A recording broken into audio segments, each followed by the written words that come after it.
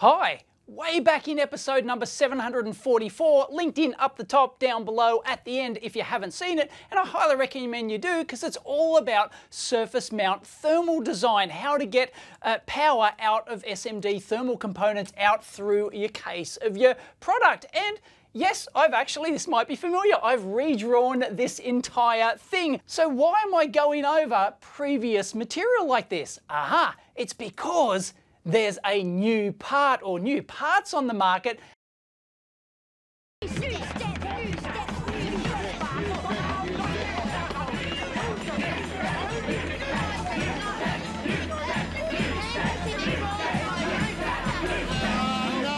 new steps.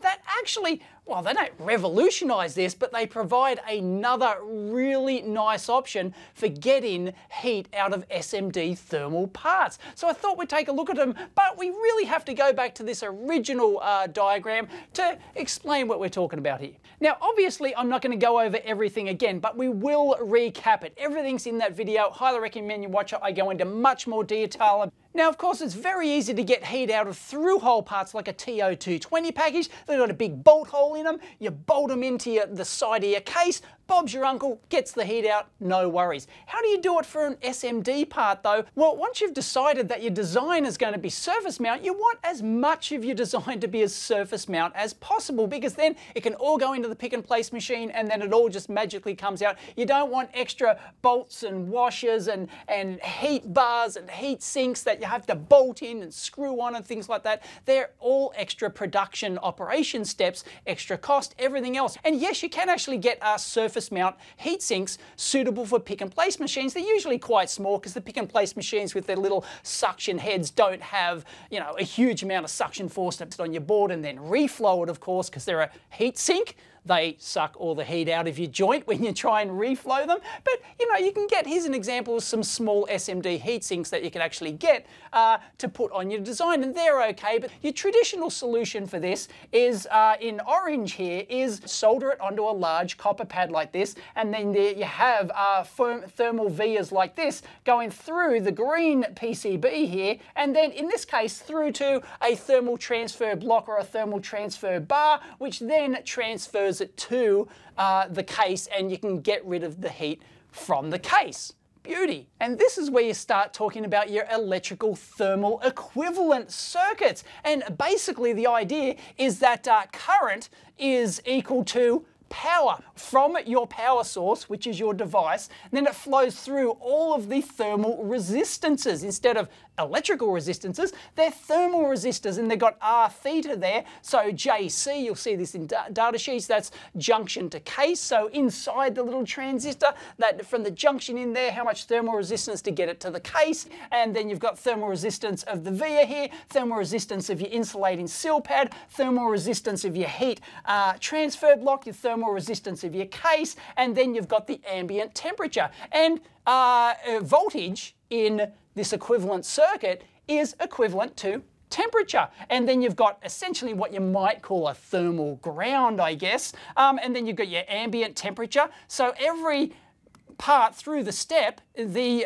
voltage will increase. If you've got current flowing through here, the voltage at each point will increase, and therefore in the thermal equivalent circuit, your temperature will increase. So your junction up here, the junction temperature up there, it can't exceed the maximum data sheet recommended junction temperature. So the art of thermal design is trying to keep your, in worst case conditions, worst case ambient, because if ambient rises, everything else rises as well, is trying to stay under within your data sheet temperature limits and temperature of other parts inside which might be affected, like electrolytic capacitors. For example, if you have them close, they might, you know, the electrolyte inside heats up, you shorten their life, etc., etc. Now, here's where we get into the detail of, we're going to talk about these thermal jumpers here, these new components out that might change the game for a lot of designs. So let's take a look at them, right? Your traditional way of getting your heat out of your part is to have a large amount of copper like this, okay, which you dedicate to that particular component, or the tab of that component, and then you get the heat out. And you want that not only because it's a large surface area, but then you have all these vias in here which via stitch, and this is roughly, there's a limit. Thermal resistance of a via is about roughly 50 degrees C per watt for a 1mm hole, for example, and depending on the number of holes you got, then the lower the overall thermal resistance of your via here. So if you've only got one via, trying to get all the power through one via, it's very high thermal resistance. So it turns out the optimum value is about 10, because beyond that it starts to, like this, you get the effects of the heat spreading across the pad and all sorts of, you know, intricate thermal stuff. You really need like really expensive thermal modeling software to actually do that properly. But you know, 10 vias or something like that might be optimal. Anyway, let's actually forget all about getting the heat out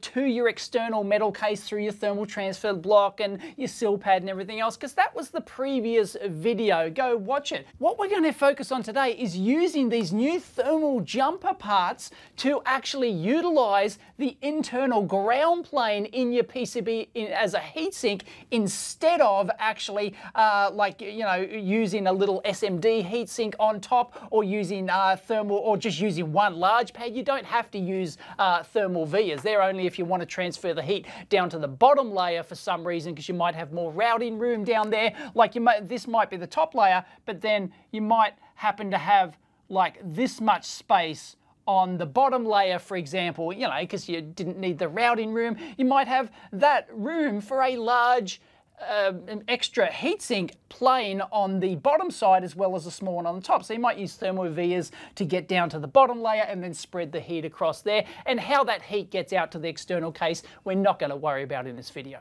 So we're going to assume that the device you're trying to get the heat out of cannot be electrically connected to ground or power plane, because you've got your 4-layer PCB, right? These days, 4-layer PCBs are cheap as chips, and if you're doing any sort of advanced design, you're probably going to be doing a 4-layer board anyway. So you've got this huge ground and power and likely power plane inside your product. Why can't you use that as a heatsink? And it's like those SMD heat sinks that we showed before. Yeah, you could use one of those, but they're actually fairly expensive in their own right, and they take up physically height, you know, extra room inside your case. But if you've got a really compact design, really low form factor, it might be advantageous, greatly advantageous. It might be game changing for you to use your internal ground plane, which is all the way through like this, all the way through your product. Why not use that as a heatsink? And of course, you might want to change your layer stack on your PCB if you do this. Like usually when you do a 4-layer board, the ground and power planes are going to be in the middle of your PCB, and the signals are top and traces are top and bottom layers. But if thermal is a major consideration in your design, then you may actually want to flip that, and you may want to have power and ground on the outside, or at least ground on the outside layer, so that either top or bottom, so that then you can use it as a heatsink, as we'll see, using these thermal jumpers, because they're absolutely fantastic and game-changing. And then, of course, because the copper's on the outside of the PCB, it's actually more readily available to transfer. It doesn't have the insulative properties of the fiberglass wedged in the middle of the PCB. So having your copper on your top or bottom layer, your big ground plane, is much more effective. But then you've got to take signal integrity into account and all that sort of stuff. But let's assume that thermal's one of your major priorities, and you want to or need to just use your ground plane. Well, if you've got your traditional method like this, you can't, because this device that you're using can't be electrically connected to ground or power plane, because it'll short out, because the tab on the device is electrically, it's the V out pin, or it's the you know, V in pin, or some other electrical pin that's not ground. So you can't just via stitch to ground. If you're lucky enough to have a device where your thermal tab is either isolated or is grounded, then great. Just thermal via stitch down to your ground plane, either internal or external. But where the thermal jumpers come in is if most parts like this need to be electrically isolated. That's why sill pads exist. That's why you use insulation on majority of thermal devices, because they can't be electrically connected to ground. So in this case, you have two choices. You can devote a whole lot of your PCB routing area to just the heatsink, the isolated, electrically isolated heatsink for that particular device, but then you've ruined, like you're wasting all of that space. If you've got a really dense design, then you can't put any traces on there at all. It's a real problem. But if you use your ground plane, aha! That changes your entire routing dynamics and your routing density and everything else. So how do you do it? With these thermal jumpers. Okay, so let's assume that you've got your SMD part that you want to get the heat out of. It needs to be electrically isolated, but you want to use your big ground plane as a heatsink. And why wouldn't you?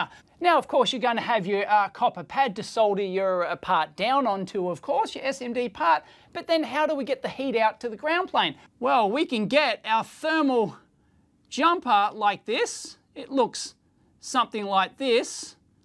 I'll just draw it like this. They come in different shapes and sizes. And by the way, when it comes to thermal jumpers, is width better or length better? No, I'm telling you, width is better. You want a short, fat, stubby one than a big, long one. Trust me, you're going to get much better thermal transfer from a big fatty. So these thermal jumpers, here's a photo of them, they just look like, you know, regular SMD resistors available in long, thin, narrow ones, big, fat, wide ones, or, you know, they just look like regular resistors, but they're electrically isolated, there's no resistance in them, but they're thermally conductive. So you just use just your regular pads like this for that regular package size like that, and then you simply put a big fat trace in there like that, that connects through to this thermal jumper, and then of course this one here, you would just then put your thermal vias like that to stitch it down to your ground. So now you've got your heat, it flows from your device, it flows through your copper like this, it's pretty efficient at this point,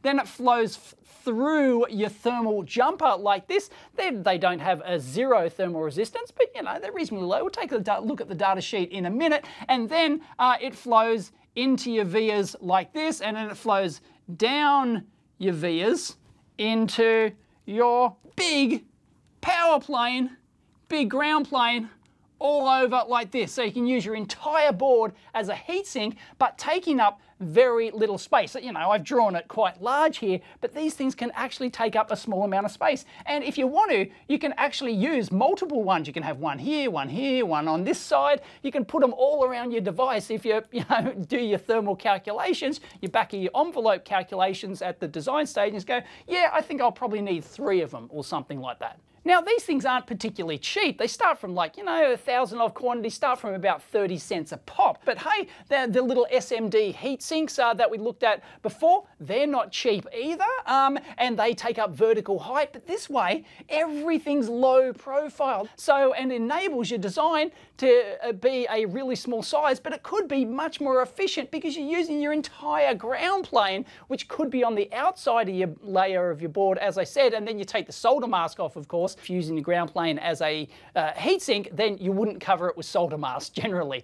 That's just less efficient. So that's the beauty of these thermal jumpers, and it really is game changing. As far as I'm aware, they've only been out for like the last year or two, and they might be expensive, but it could radically change your thermal design for your product. It could really enable it. Whereas before, you know, you had to have this big isolated pad. Now, in every design, you can use your ground plane as a heatsink. Beautiful. All right, we'll just take a quick look at the data sheet here because, well, there's nothing to it. And these are fairly new parts. You can see down here, first revision January 2019. So they're available from 2 manufacturers that I'm aware of. One is Vishay and the other is this company I've never heard of, the Engineer's Choice. There they are, American Technical Ceramics. As they call them thermal conductors, Vishay call them thermal jumpers. basically, it looks very much like a resistor, except it's non-conductive. They've just got an aluminium nitride substrate inside, and that's what makes it thermally conductive. And then just got the regular end caps with the nickel and solder termination. You get different finishes and things like that. You can get lead or lead available. Yes, lead or lead free. They're saying it's greater than a gig, but they're basically, yeah, they're as good as open. It's suitable for power supplies, RF amplifiers, synthesizers, switch mode power supplies. That'd be a biggie. And here's a very nice look at, they've got a thermal camera. I could maybe do some tests, but buy these and set up custom PCB in different configurations. That'd be nice. Let me know in the comments down below if you want me to go to that sort of effort, but I don't expect any results different to this. But it'd be nice. Maybe I can check thermal vias and things like that, show the difference between pads and ground planes, and so they've just got a resistor here. I don't know, what is that like? Looks like 1206, something like that, and they just put in a current through it, heating up the resistor, and with nothing, right? So with just the extra size pad here, so they have not installed the thermal jumper like they had here. Okay, this is a 1206 size thermal jumper, so this is without the thermal jumper. The resistor gets up to 150 degrees Celsius. But if you whack in the thermal jumper like this, and it's got like a large trace in there just connecting the two pads, so this is one pad for the thermal jumper, this is the other pad here. Well, it's got this large pad over here. There's no looks like there's no via stitching or anything like that. They're just using the thermal jumper going to just a larger pad here, acting as a heatsink.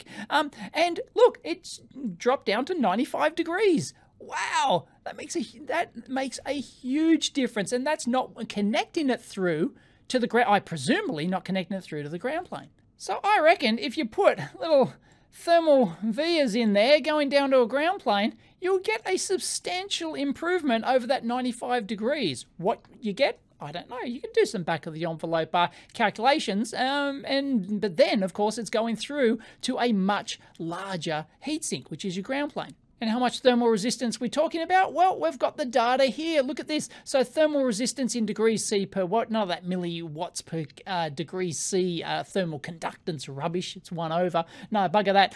We're talking for like an 0603, okay, 14 degrees C per watt. So it's not that great. But as I said, if you go for the short, fat one, like this is what 0603 means is that it's half as wide as it is long. So, but this one, the 0612, is twice as wide as it is long, and it drops from 14 degrees C per watt to 4 degrees C per watt. So 4 degrees C per watt is, on par with like 10 thermal vias or, something like that. So it's pretty decent performance. And once again, you get a nice big fat one over here, the 1225. That'd be that jobby there. Look at that. Oh, look at it. Just short and fat, because you want it fat and wide so that all the thermals can get through.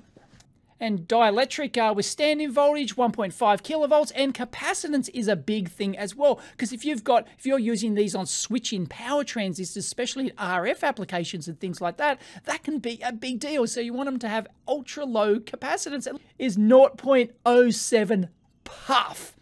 That's like half a bee's dick. And that does, of course, increase for your wider ones, your short fatties like that. So it's a trap, but it's still, like, it's, 0.2 puff. It's nothing.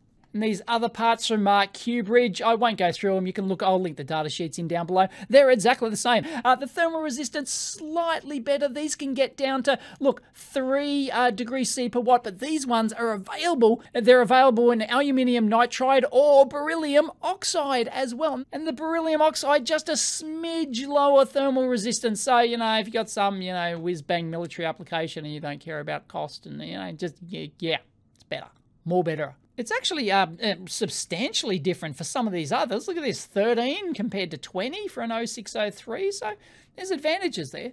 And the Fichet ones, they're available on DigiKey here. I'm not sure of the other website, not sure where the others are available from. But look, these are 1,000 of quantities. We're talking like 38 cents here and stuff like that. But they can actually go up, like $1. Now you're talking, $1.26 for the big fatties down here. Wow, it's worth every cent. So I think these things are really quite game-changing, and they seem to be fairly new parts. Please leave it down below if these have been available for donkey's years, but this is the first I've heard of them, so thank you very much for the viewer who pointed these out to me. These are great. Could radically enable designs, small form factor designs that you just couldn't do before. So yeah, could be game changing. Check them out. So there you go. I hope you enjoyed that video. If you did, please give it a big thumbs up. And as always, leave comments down below or over on the EEVblog forum link down below. Every video has its own forum thread. That's where people can discuss stuff if you don't want to discuss it on the YouTubes and all of my alternative platforms. YouTube went down today, famously. But the good thing is all my videos are available on like half a dozen alternative platforms. So check it out. Catch you next time.